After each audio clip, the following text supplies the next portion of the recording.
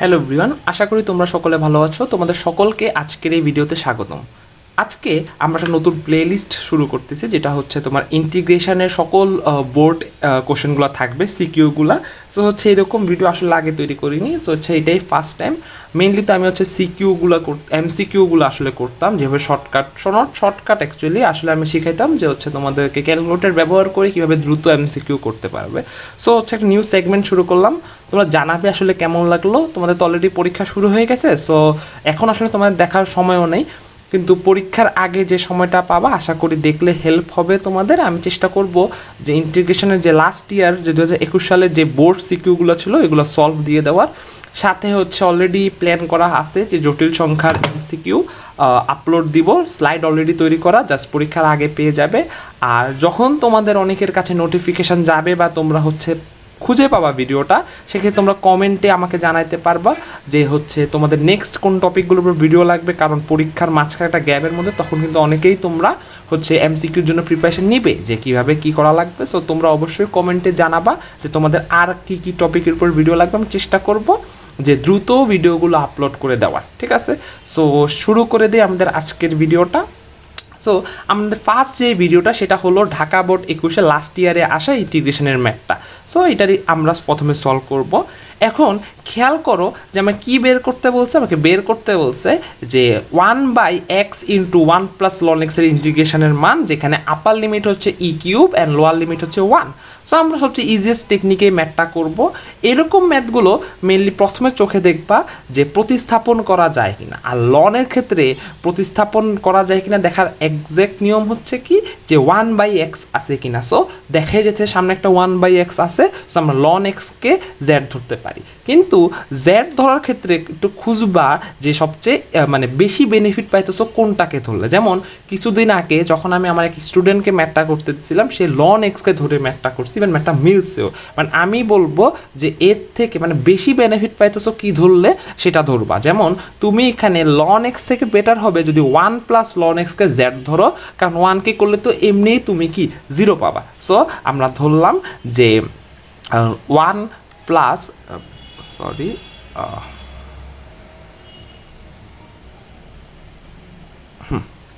একটু wait a minute, একটু হচ্ছে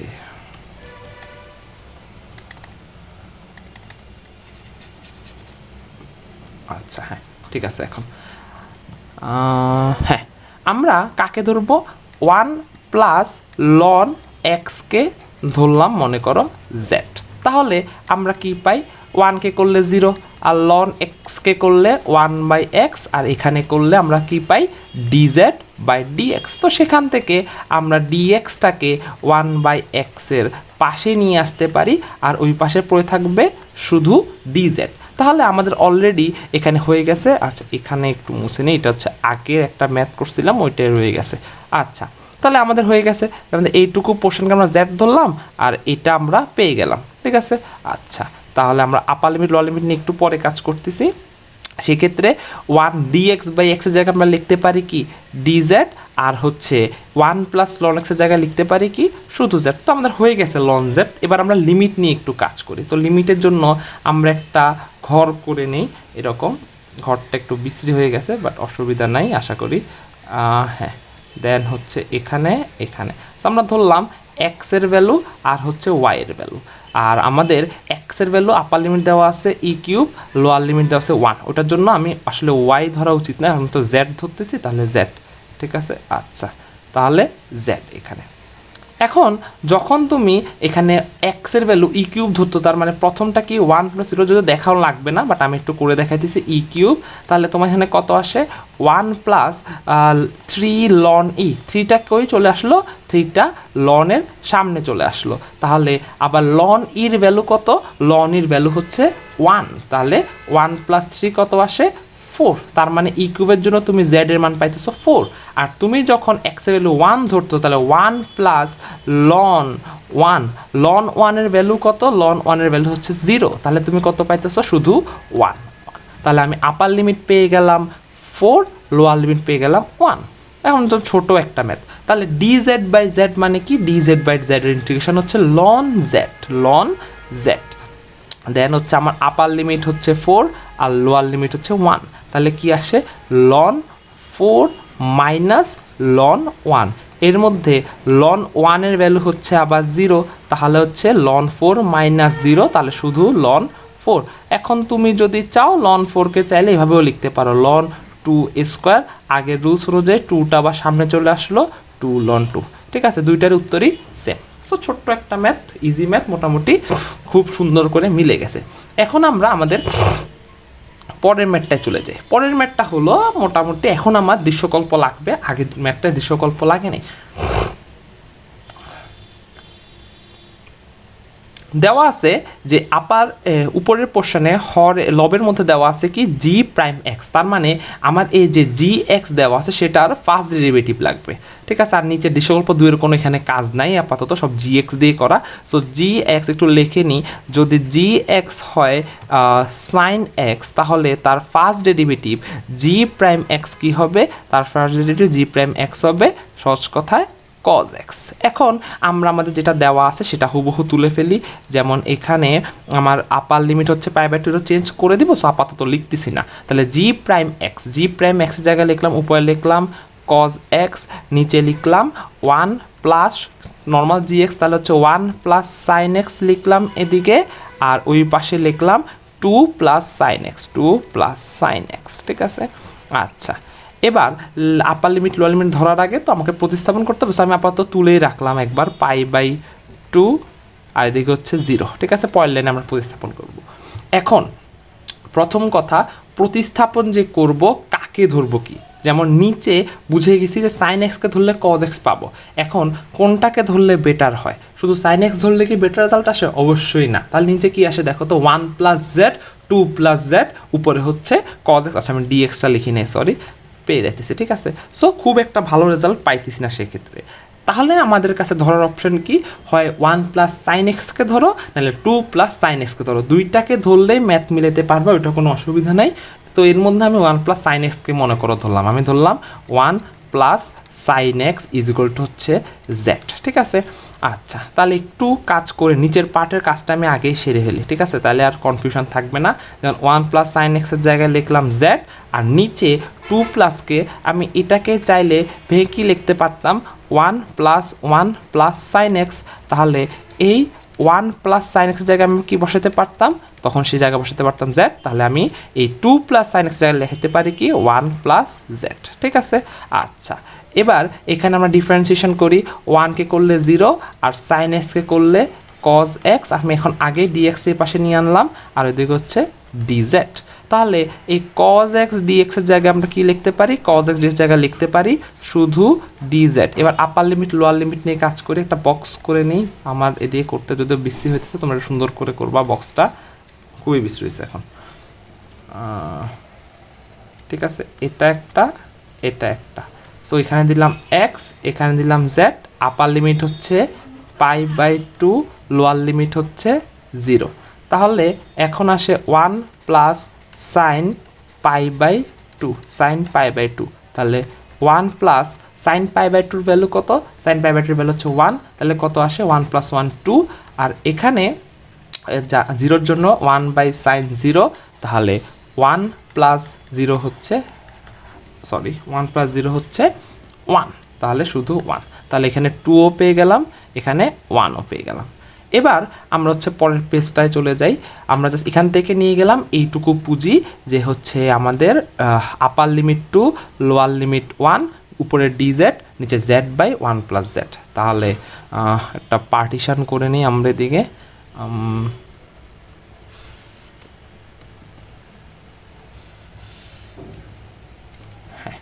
আচ্ছা, তাহলে কি পেয়েছিলাম ওখানে, আপার লিমিট 1 লোয়ার লিমিট, আপার লিমিট 2 লোয়ার লিমিট 1, দেন হচ্ছে এদিকে ডিজেড, আর এদিকে হচ্ছে z1 প্লাস জেড। এখন কথা হচ্ছে, এখন আমরা এমন ফেজে আসলাম যে এরপরে কি করব। সো এই ধরনের জিনিসগুলোকে যদি দেখি, বা আমি যদি জিনিসটাকে শুধু এইভাবে লিখতাম 1/z 1 প্লাস জেড, বা জেডের সাথে ফ্যামিলির জন্য না হয়, আমি জাস্ট আপাতত মুছে একবার লিখতেছি, পরে এটাকে আবার ঠিক করে দিব, দেখি এটাকে যদি দেখো তার নতুন কিছুর সাথে লাগে কি না, ফ্যামিলিয়ার, পুরান কিছুর সাথে ফ্যামিলিয়ার লাগে কি না, লাগে না? এটাকে কিছুটা আমরা কিসে কনভার্ট করতাম? আংশিক ভগ্নাংশে। কীভাবে কনভার্ট করতাম? a by x plus B by 1 plus x, ঠিক আছে? সো আমার কাছে মনে হয় এটা একটু লেন্থি প্রসেস, তো আমরা এই প্রসেসে না গিয়ে অন্য একটা প্রসেস যাবো। ওইটা সেটা কি প্রসেস দেখো, আমি এই সাইডে করতেছি, ওই সাইডে আমরা ম্যাথটা কন্টিনিউ করব, ঠিক আছে? আচ্ছা, তার আমাদের এটাও কিসে কনভার্ট করে ফেলবো? জেডে কনভার্ট করে ফেলে, যেটা ছিল, ঠিক আছে? এটাকে মুছে দিলাম, দেন আমরা জেডে কনভার্ট করে দিলাম। এই যে জেড, এই যে জেড। নিয়মটা হচ্ছে, তুমি মনে করো যে এখানে এই রাশি কয়টা আছে? দুইটা রাশি আছে, একটা হচ্ছে শুধু জেড, একটা হচ্ছে 1 প্লাস জেড। আমরা দেখব কি যে ওই রাশিটা 0 হচ্ছে তার কোন ভ্যালু, জেডের কোন ভ্যালুর জন্য, কিন্তু আমরা সেখানে বসাবো না, অপর রাশিটায় বসাবো। বলে মানে যদি মুখে বলি তাহলে কঠিন লাগবে, করে দেখালে খুব ইজি মনে হবে। যেমন এই যে রাশিটা, এখানে 0 করার জন্য জেডের ভ্যালু 0 ধরতে হবে। সো আমরা ওই 0টা এই জেডের মধ্যে না বসা পরের জেডটাতে বসাবো, তাহলে 1 প্লাস 0, দেন মাঝখানে একটা প্লাস চিহ্ন, দেন পরের রাশিটার জন্য এইটানে এখানে। তাহলে এখানে জেডের ভ্যালু যদি আমরা -1 ধরি তাহলে 0 পাবো, কিন্তু এটা আমরা বসাবো তাহলে এই জেডটাতে এখন, তাহলে -1 আর এদিকে হচ্ছে 1 প্লাস জেড। তাহলে আমরা কত পাই? এখানে পাই হচ্ছে শুধু 1 বাই জেড, আর এখানে পাই মাইনাস পাইতেছি, তাহলে মাইনাস জেড প্লাস 1। তাহলে আমরা হুবহু এটা তুলে ফেলি, তাহলে আমাদের কি হলো? আংশিক ভগ্নাংশে কনভার্ট হয়ে গেল। আপার লিমিট 2, লোয়ার লিমিট 1। আমার এখানে লিখলাম 1 বাই জেড, একটা ব্র্যাকেট দিয়ে দিই, এখানে দিলাম 1 by Z plus 1, then D Z. আচ্ছা, গেল। এখন জাস্ট ভাগ করে ফেলি আমাদের সুবিধার্থে। 2 1 দিয়ে একটা হচ্ছে ডি জেড বাই জেড, আর একটা হচ্ছে, আর এখানে 2 1 দিয়ে D Z by Z plus 1, ঠিক আছে? আচ্ছা, তো প্রথমটা করি, আগের ম্যাথটাই, লন জেড, দেন হচ্ছে আপার লিমিট 2, লোয়ার লিমিট 1, আর এখানে আমি জাস্ট একটু করে দেখাই, জেড প্লাস 1, ঠিক আছে? এটাকে আমি নতুন করে একটা ধরতে পারি পি, যদিও দেখাবো না এত কিছু, এটা আমি শর্টকাটে করে ফেলবো। আবার এটাকে যদি করি তাহলে D Z is equal to DP পাই। তার মানে সহজ হিসাব আগের মতো, যে আমার যদি D Z by Z plus 1 থাকতো, সেক্ষেত্রে আমি জেড প্লাস 1কে ধরলাম পি, আর উপরে পাইলাম ডিপি, তাহলে আগের মতো কি লন পি। সো এটা তোমাদের করতে করতে সবার প্র্যাকটিস হয়ে যায়, সো আমি এটা দেখাইলাম না, আমি জাস্ট এভাবে বসা দিলাম যে লন জেড প্লাস 1, পি এর মান তো কি জেড প্লাস 1 না, আর এখানে হচ্ছে 2, আর এখানে হচ্ছে 1। এই যে পি এর মান কি? পি এর মান হচ্ছে লন জেড প্লাস 1। তাহলে এখন জাস্ট লাস্ট লাইনে চলে আসছি, উপরে কি আসে? লন 2 মাইনাস লন 1, আর এখানে আসে কি? একটু কেয়ারফুলি করিও, তাহলে লন 3 আর মাইনাস হচ্ছে যদি 1 বসাই এখানে, তাহলে কত আসে? লন 2, তাই তো? Loan 3 minus loan 2। আচ্ছা, আমাদের একটু পরের পেজে যাওয়া লাগবে। আচ্ছা, কি পাইলাম একটু ব্যাক করি এখান থেকে, লন 2 মাইনাস লন 1, তাহলে এদিক থেকে পাইলাম লন 2 মাইনাস লন 1, আর এখান থেকে পাইলাম কি? লন 3 মাইনাস, তাহলে মাইনাস লন 3 প্লাস লন 2, তাহলে মাইনাস লন 3 প্লাস লন 2। তাহলে তুমি কি পাইতেছো দেখো, লন 2 দুইটা, তাহলে 2 লন 2, লন 1 0, তার মানে তার থাকে শুধু লন 3। তো তুমি চাইলে এভাবেও রাখতে পারো, অথবা থেকে যেমন আরেকটা টেকনিক মাথায় আসলো, 2টাকে তুমি চাইলে পিছনে পাঠিয়ে দিতে পারো। কীভাবে? লন 2 স্কোয়ার মাইনাস লন 3, ঠিক আছে? তাহলে লেখা যায় কি? লন 4 লেখা যায় মাইনাস লন 3, আর লন 4 মাইনাস লন 3 কে তুমি কি লিখতে পারো? লন 4/3। তোমার উপর কমপ্লিটলি জিনিসটা।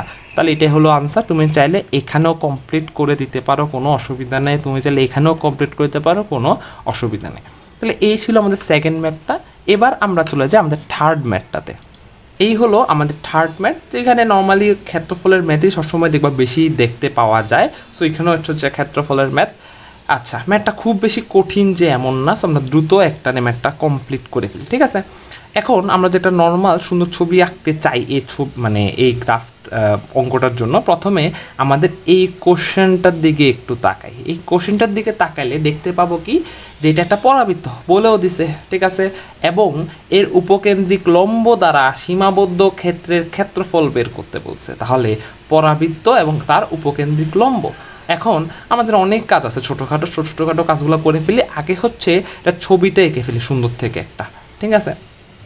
তাহলে আমি হচ্ছে এই যে দিলাম অক্ষরেখা, এই যে দিলাম অক্ষরেখা। আচ্ছা, দেখি আমরা কিছু ইউজ করা যায় কিনা, ওদের থেকে শেপ আছে কিনা ওদের কাছে। আচ্ছা দেখি এটা দিয়ে কী হয়। আচ্ছা হয়েছে মোটামুটি, বাট আমার আসলে এতটাকুও লাগবে না, বাট ভালো হয়েছে মোটামুটি, আমাদের কষ্ট কমে গেছে। আচ্ছা ঠিক আছে, আচ্ছা তো হইলো মোটামুটি দেখতে, যদিও একটা বাউন্ডারি লাইন আছে দিকে আমাদের লাগবে না, বাট আমরা এটাকে ইউজ করলাম আপাতত সুন্দর করে আঁকার জন্য। তো মোটামুটি একটা পরাবৃত্ত হয়েছে দেখতে। কেন এরকম আঁকলাম, রিজনটা খুবই সহজ। Y square is equal to 12x আছে উত্তর, তাহলে ওয়াই স্কোয়ার 12x আমরা কি লিখতে পারি, 4 × 3 × x, ঠিক আছে? যা আমরা জানি কি Y square is equal to 4ax। আকৃতির পরাবৃত্তগুলো দেখতে কীরকম হয়, ঠিক এরকমই হয়, এবং তারা মূলবিন্দুগামী। কেন মূলবিন্দুগামী? এক্সের ভ্যালু 0 বসাইলে তুমি ওয়াইয়ের ভ্যালু 0 অটোমেটিক পাইতেছো, তার মানে এটা মূলবিন্দুগামী। গেল। এই যে 3 এর ভ্যালু কত, এখানে আমরা বুঝতে পারছি এর ভ্যালু হচ্ছে 3। তার মানে আমরা ধরলাম যে আমার এটাই ধরলাম, মনে করো আমি এটাকে একটু বাড়াই দিই, ঠিক আছে সুবিধার্থে, এটাকে আমরা উপকেন্দ্রিক লম্ব ধরলাম। এটাই মনে করো পরকেন্দ্রিক লম্ব, যেখানে এই যে বিন্দুটার স্থানাঙ্ক হচ্ছে a,0 বা 3,0, আর এই যে বিন্দুটার স্থানাঙ্ক কি 0,0 বা হচ্ছে মূল বিন্দু। সো আমাকে এখন এই যে এইটুকু আর হচ্ছে এইটুকু বের করে দেখাইতে হবে যে কত সময়। ইচ্ছা করে হচ্ছে আমি দুই রকম লাইন দিলাম, যাতে আমরা আপার লাইন মানে আপার পোর্শন লোয়ার পোর্শন বের করে যোগ করে দেবো, এটা বোঝানোর জন্য। আর আচ্ছা তোমরা একটু বলে রাখো, আমার কিন্তু পরাবৃত্তটা কিন্তু আরও বাড়তি আছে এখানে, ঠিক আছে? আমি জাস্ট ওই যতটুকু আমাদের স্ট্রাকচারে আছে ওটুকুকে ধরে নিচ্ছি উপকেন্দ্রিক লম্ব। গেল। এখন তাহলে আমরা কি করি থাকি নর্মালি, আমি জাস্ট বোঝানোর জন্য একটু বলতেছি, তেমন আসলে এগুলা তোমরা আশা করি পারো সবাই। জাস্ট আমি একবার জাস্ট বলে দিই, ঠিক আছে? আমি মুছে দিই জিনিসটা। হ্যাঁ, একটা লাইন এঁকে ফেলি স্ট্রেট এখানে এরকমভাবে। আচ্ছা আমি বলি কি যে আমরা একটা এরকম আয়তক্ষেত্র ধরে নিব, ঠিক আছে? এরপর দেখব যে এই আয়তক্ষেত্রটাকে কোন দিক থেকে কোন দিকে মুভ করা যায়, ঠিক আছে? সো আমরা এখান থেকে এই আয়তক্ষেত্রটাকে এ বরাবর কিন্তু মুভ করতে পারি, এ বরাবর মুভ করতে পারি, তাই না? এখানে মুভ করতে করতে 0 পর্যন্ত আনতে পারি, এখানে মুভ করতে করতে 3 পর্যন্ত আনতে পারি। এটাই হচ্ছে তার আপার লিমিট আর লোয়ার লিমিট। তার মানে এই আয়তক্ষেত্রটার জন্য লোয়ার লিমিট হচ্ছে 0, 0, আপার লিমিট 3,0।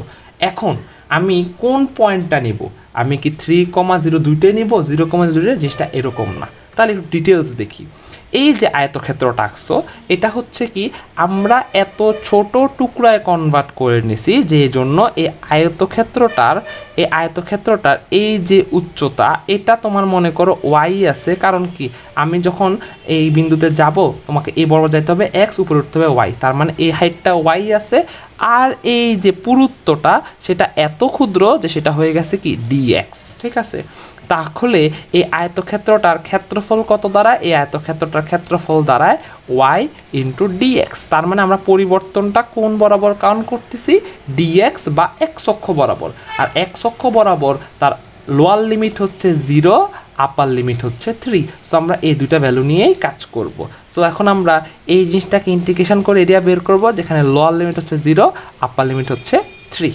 সো এটাই আমাদের ম্যাথের পার্ট, ঠিক আছে?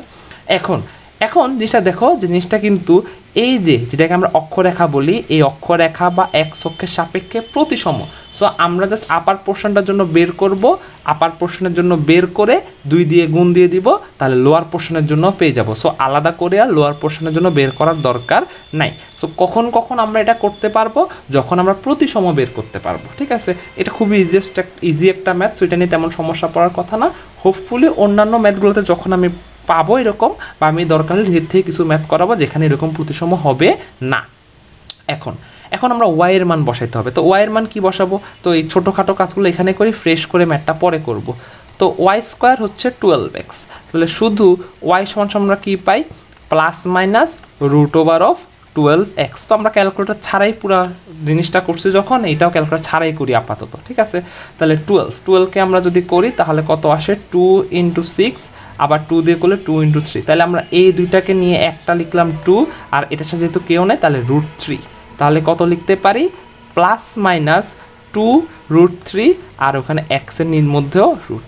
এখন খেয়াল করো, তুমি যদি এইখানে কাউন্ট করো তাহলে এখানে কিন্তু প্রথম চতুর্ভাগ, যেখানে এক্সের মানও পজিটিভ, ওয়াইয়ের মানও পজিটিভ। সো আমরা এখান থেকে শুধুমাত্র পজিটিভ মানটা নিব, 2√3√x ব্র্যাকেটে লেখা যেতে পারে প্রথম চতুর্ভাগে অবস্থিত বলে। আমি আর পুরোটা লিখলাম না, আমি জাস্ট মুখে বললাম প্রথম চতুর্ভাগে অবস্থিত বলে। সো আমরা ওয়াইয়ের মানও পেয়ে গেলাম। সো আমাদের জাস্ট কাজ কি এখন, আমাদের হচ্ছে ওয়াইয়ের মানটা বসাই দিই দিকে, √3, দেন হচ্ছে √x, দেন হচ্ছে এটা কি লিখলাম, √3 দেন dx। আচ্ছা আমি পরিষ্কার করে লিখি, বুঝতে অসুবিধা হতে পারে। আচ্ছা এখানে হচ্ছে √3 হবে 3, আপার লিমিট হচ্ছে 3, লোয়ার লিমিট 0। আমাদেরকে এখন এটার অ্যান্সার বের করে জাস্ট কী করতে হবে, 2 দিয়ে মাল্টিপ্লাই করে দিতে হবে, কারণ এটা জাস্ট আপার পোর্শনের ক্ষেত্রফল। সো করে ফেলি একটা, পরের পেজে করে নিলি ছোট্ট কাজটা। তাহলে আমাদের কাজ কি, a1 ধরলাম, আপার লিমিট 3, লোয়ার লিমিট 0, 2 বারবার রুটের ভিতরে এক্স লিখে ফেলতেছি, 3, দেন হচ্ছে √x, দেন হচ্ছে dx। 2√3কে আগে বাইরে নিয়ে আসি, তাহলে ভিতরে থাকে x। এটাকে যেহেতু আমরা এভাবে করতে পারবো না, আমরা হচ্ছে আগেই রুটটাকে হাফে কনভার্ট করে ফেলি, dx। এখন 2√3 দেন হচ্ছে যদি আমি ডিফারেন্স ইন্টিগ্রেশন করে ফেলি, তাহলে x সূত্র কি, xn dx এর সূত্র, উপরে হচ্ছে xn+1, নিচে হচ্ছে n+1, তাই তো? হ্যাঁ, তাহলে আমরা ওইভাবে করে ফেলি, 1/2+1, এখানে হচ্ছে 1/2+1, ঠিক আছে? আচ্ছা, লোয়ার লিমিট, আপার লিমিট 3, লোয়ার লিমিট 0।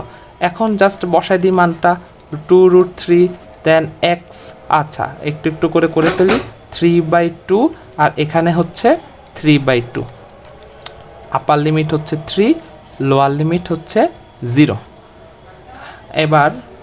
এবার হচ্ছে এখন নিচের হচ্ছে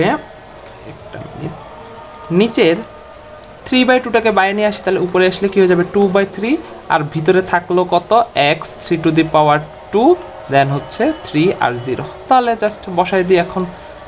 এটা নিয়ে আপাতত কিছু করলাম না, বা করে ফেলি, √3 দিয়ে কাটলে হচ্ছে দিকে √3, 4/√3, আর এখানে হচ্ছে 3⁻³ -0, যাই করি 0 আসবে, তাহলে 4/√3, দেন হচ্ছে 3⁻³ রুটটা কত লেখা যায়, 3 ডাইরেক্টলি লিখে ফেলবো নাকি হচ্ছে যেমন দশমিকে আসে।